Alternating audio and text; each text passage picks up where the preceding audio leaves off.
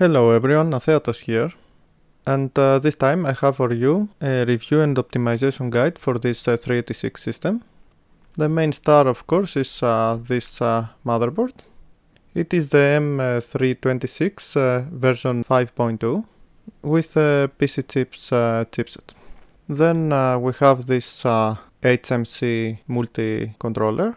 And finally we have this Trident TVGA8900D-R.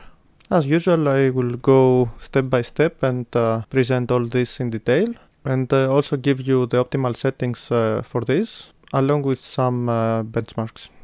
So first of all, I want to emphasize the importance of optimizations for a system like that. And here I have this view for the default config. So this is the performance by having the jumpers as the game and setting default to the BIOS settings. And first of all, here we have memory bandwidth at 18.9. With the optimizations, this jumped to 33.2. This is an increase of 75%. Then we also see here the VGA memory speed. This is how fast the system can write to the video memory. And the speed up here was spectacular at 350%. And finally here the hard disk speed from 1.3 megabytes per second to nearly 2 megabytes per second. And yeah, this is again more than 50% of speed up. So stay with me with this video. I will get you step by step to all these optimizations that made me reach these results. So first of all, let me tell you that as a collector my main focus is Pentium systems and later. So yeah, in general I didn't have any intention to get into 386 stuff, but it just happened that when I was buying from some seller he said to me, oh, I also have this 386 system. In the pictures it looked perfectly fine. However, he said to me that I don't have an ISA VGA card and I cannot test it.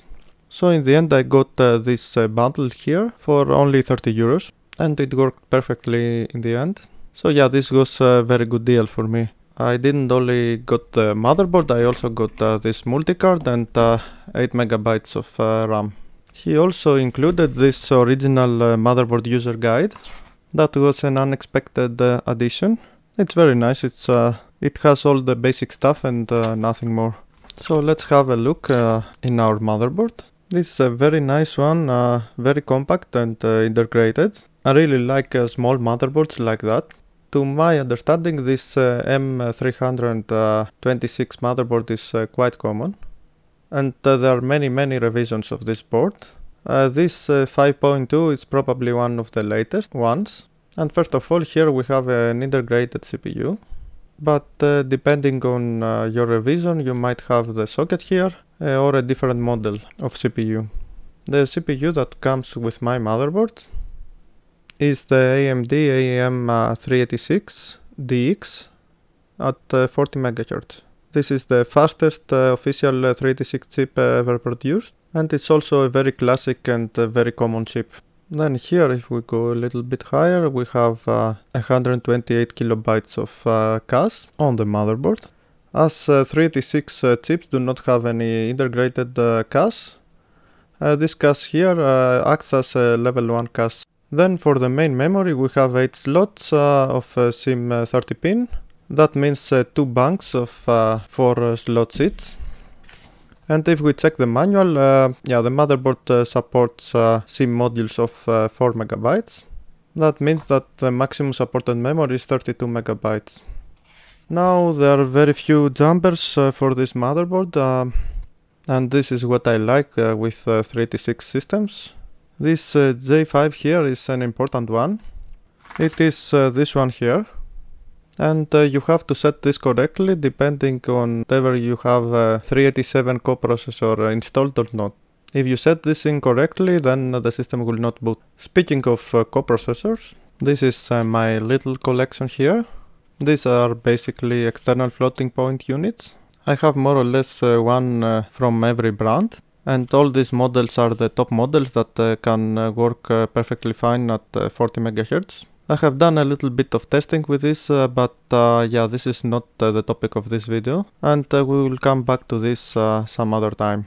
So of course the final piece of the puzzle here is the clock generator and this pin here. With this we can set the clock of the CPU to 33 MHz or 40 MHz. The clock generator is a PhaseLink PLL 52C05S, and I searched the internet.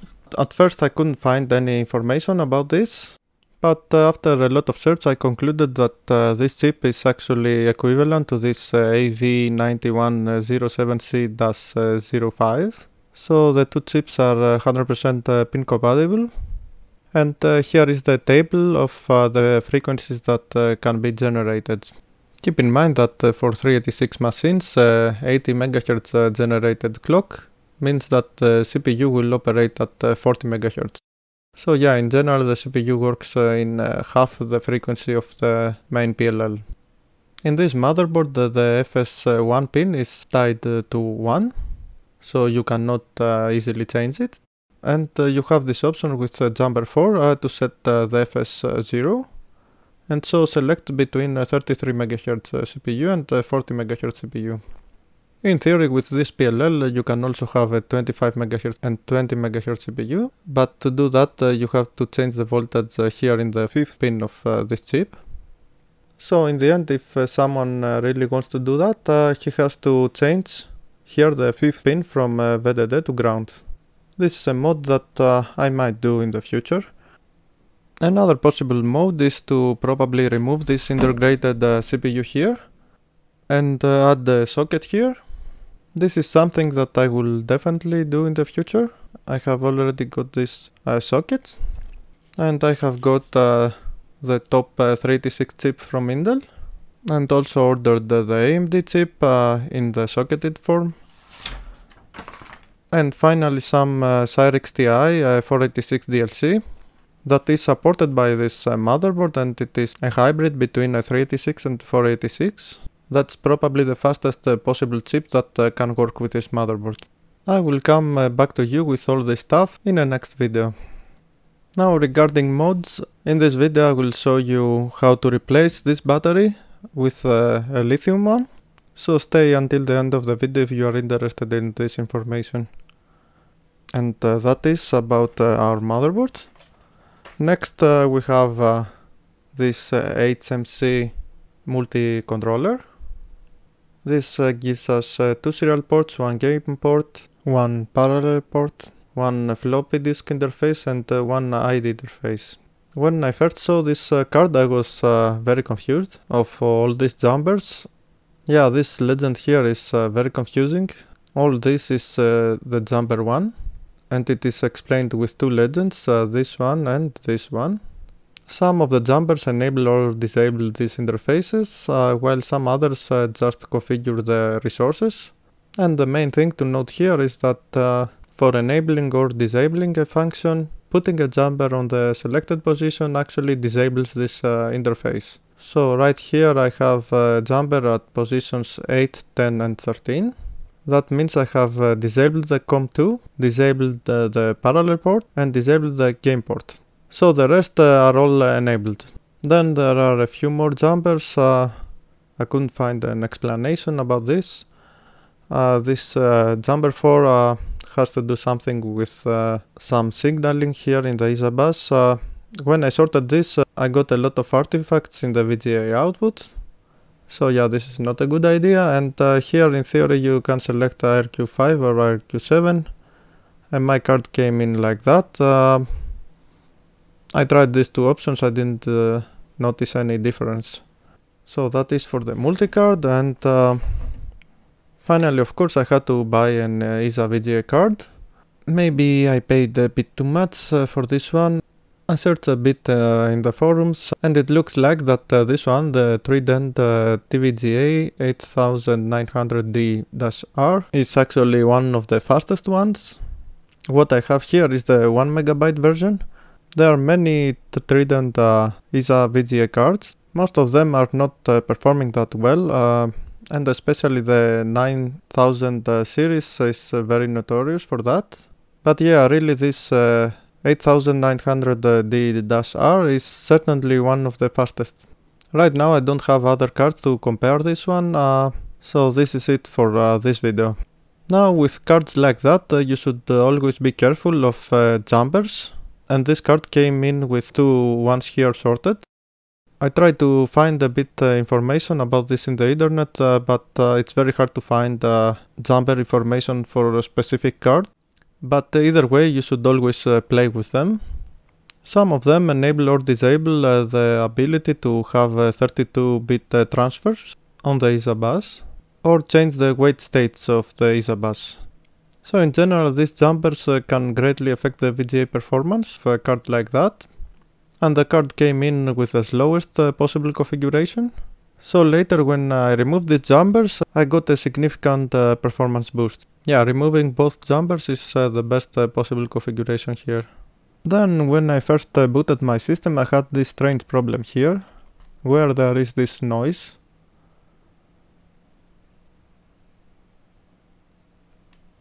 And yeah, here you can see more of this. And also here.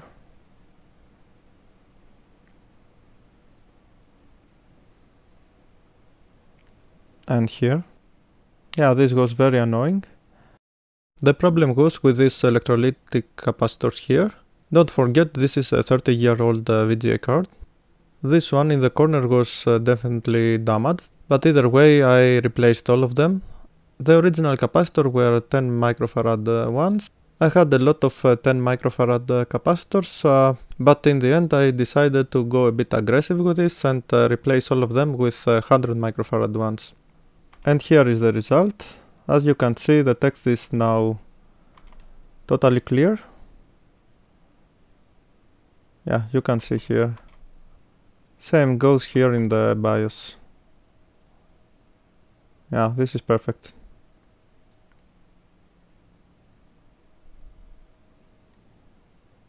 So if you get any artifact like that, it's a good idea to replace your capacitors on the VGA card. As a final bit of information, yeah, this is the 1 MB RAM version with a 32-bit bus DRAM, and my VGA BIOS is the C4.7. So that is all for our hardware and jumper optimizations. Here is our final assembled setup. And okay, I'm using a classic 80X to 80 adapter and a compact flash to ID adapter. So let's boot this now and have a look in the BIOS. And first of all, I have to say that this BIOS has a very serious limitation with hard disk drives. The maximum possible hard disk drive here is 504 MB. You can set this size manually by placing here 1024. 16 heads, this default, and again here 124, and 63 sectors. If you have a larger drive, the auto detect hard disk will probably detect it, but no more than 504 MB will be visible in DOS. Here I'm using a 512 MB compact flash card. That results here in the BIOS to 490 MB. So it is just a little bit less than the maximum possible with its motherboard. Now, of course, the most important settings are here in the advanced chipset setup. Here I have the default configuration. And the first thing you need to do is disable the autoconfig. This first option is the timings for the cache. The fastest possible setting is this one, the 2111.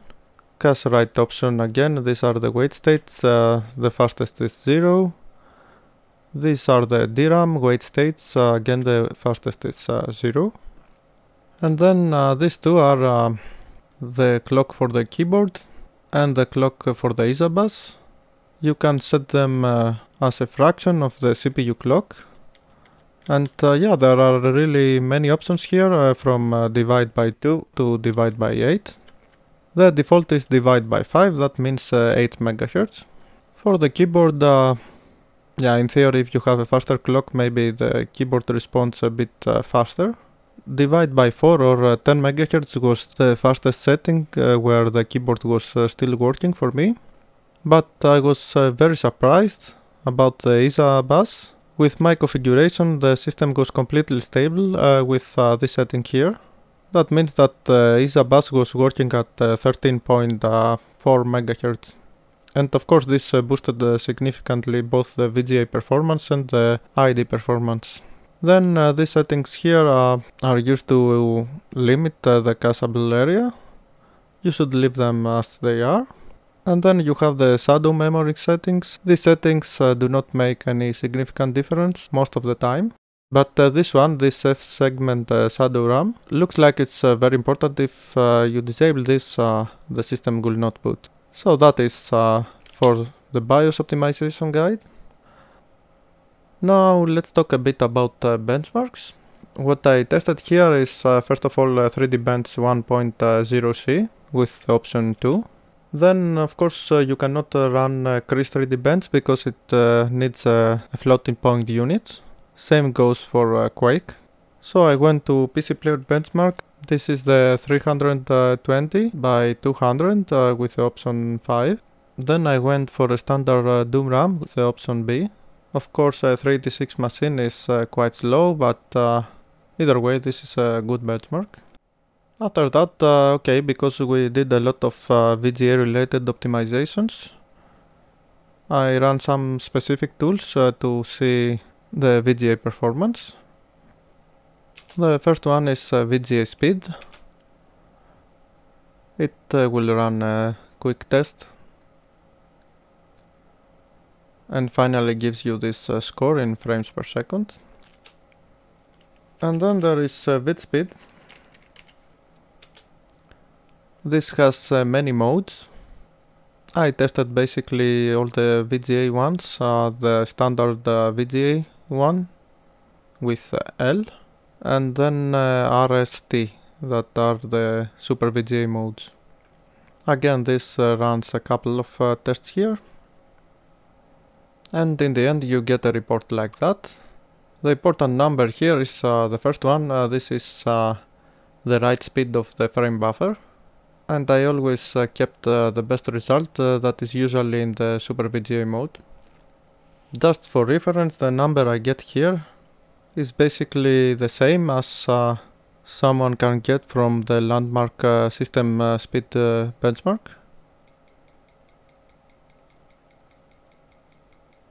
So yeah, in general I kept the vid speed numbers. So now let's have a look on my benchmark results. As I said, I measured my different configurations with 5 benchmarks in total. 3D Bench 1.0C, PC Player benchmark at 320 pixels, Doom, VGA speed and vid speed. And first of all, this is the default configuration with sticks of RAM of 1 MB each. Then I noticed that if I change this and use 4 MB sticks, 4 of them, I get a slightly better performance in some benchmarks. I'm not really sure why this happens, maybe something related to the refresh times. But yeah, there is a small difference between 1 and 4 MB memory modules. Then for the next setup, I tweaked the memory timings in the BIOS by reducing all the timings for the caches and the RAM. Then for the next setup, I also removed the 2 jumpers in the VGA card. And for the final configuration, I also overclocked the ISA bus using the setting I show you in the BIOS. So for 3D Bench, there is a difference of 13.4% between the basic configuration and the full optimized one. With the PC Player Bench, 15.6%. With Doom, there was a very significant difference of around 35%. And finally, the 2 synthetic benchmarks had an insane speed up of 230 and 100%. especially here this VGA speed. With the basic configuration we were at 16.9 frames per second, and the optimized one scored 55.9. Now in total score we got 1% increase from going from 1 MB memory modules to 4 MB memory modules. Then an additional 3% from optimizing the memory timings. Yeah, I have to say that I was expecting something a bit more here, but this did not happen. At most we got maybe 9-10% here in the PC player benchmark, and then on Doom in lesser extent. So next we got an additional 36% boost from removing the jumpers on the VGA card. And finally, of course, another additional 17% from overclocking the ISA bus. It's interesting to note here that with PC player benchmark I didn't notice any difference, but on other 3D benchmarks the difference was significant. So this is the opposite picture of what we saw with the faster memory timings. In other words, PC player benchmark looks like it's CPU limited, while the rest are basically VGA speed limited. Of course I will link my measurements in the description below. So with that I conclude my optimization guide and measurements. And the final part of this video, as promised, is modding this motherboard by replacing this rechargeable nickel metal battery with a classic lithium battery. Yeah, I'm sure that most of you know why I do that. These batteries are notorious for leaking out onto the motherboard. This liquid damages the printed circuit, and this is one of the main reasons that most of these motherboards now are not working anymore. Now it's not the easiest thing to do things like that on the camera, and I have not done any pre-work on this. So first step, I will measure the voltage here on the battery, and it is 4.05. So this battery is probably not dead yet, but I noticed a little bit of leakage, so this has to go. The important thing to note here is this is a rechargeable battery, so when we power on our system, the voltage jumps to 4.1. This is important because these lithium batteries here are not rechargeable, and of course it's a really bad idea to apply any charge to them. So for that reason we don't only need to replace the battery with a battery holder, but also remove the charging ability of the motherboard. So I will remove the battery here.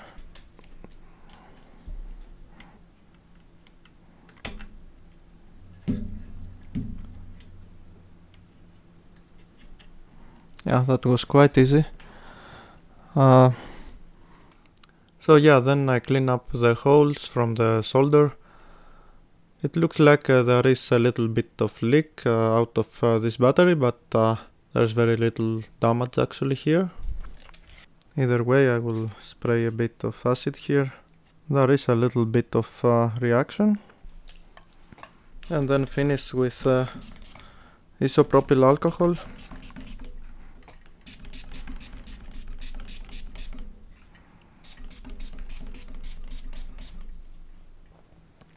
So this is how it looks now. Yeah, I'm a bit lucky here, the damage is very little. So what I have to do now is to make sure there's no charge function on the motherboard. But yeah, of course right now we still have that. We actually get a full 5 volt here. Well, I'm really sorry guys, I had to do this offline after all. In the end, the simplest way to do this is always to replace the battery with the battery holder in series with a Schottky diode. And this is a standard solution that will work in any motherboard. What I try to do here is to manipulate a bit the charging circuit and so avoid the diode. But in the end, at least for this motherboard, is impossible. But let me give you a little bit of information that I got as I reversed this circuit here. First of all, looks like that all the BIOS settings are stored in the main chip. So one or the other way the battery is connected here, and to be more exact to this pin on the edge. Now this pin connects to this node here next to the transistors, and this node connects normally through as a resistor to this pin here, and the third pin connects to the battery. So for normal operation there is this jumper here between 2 and 3, and basically this connects the battery through a resistor to this pin here of the main chip. I did my mod a bit the hard way here because I was experimenting, so in the end I replaced the resistor with this diode, and my battery holder is directly connected to the 2 pins of the previous battery. For you, I still think the best way is to just put the diode here in series with the battery holder. By the way, the fourth pin is for connecting an external battery, but here the motherboard expects 6 volts, so it passes this through 2 diodes, this one, and then another one around here, and finally connects this to pin 2. So these 2 diodes are only to create a voltage drop from 6 volt to below 5. So let's do a final test here. So now the voltage here is 3.3, that is the voltage of the battery. The voltage after the diode is 3.2. This is why we choose the Schottky diode, it has a very low V drop. And of course also the voltage here is on the chip 3.2. Now if we power on this, the voltage here in the battery is still 3.3. This is a little bit higher than before because this diode have a leakage current, or let's say reverse voltage current, that is 1 microamp. This is very low, I don't think it's a problem for the battery, but yeah, it's there. So the voltage in the other side of the diode is 5 volts, because it comes from the charging circuit. And also if I measure here on the chip, it's of course 5 volt. So that is for today's video. I hope you liked it. I have a lot of future plans for modding this motherboard. So leave me a like, subscribe so that you don't lose any future videos. And yeah, see you again next time.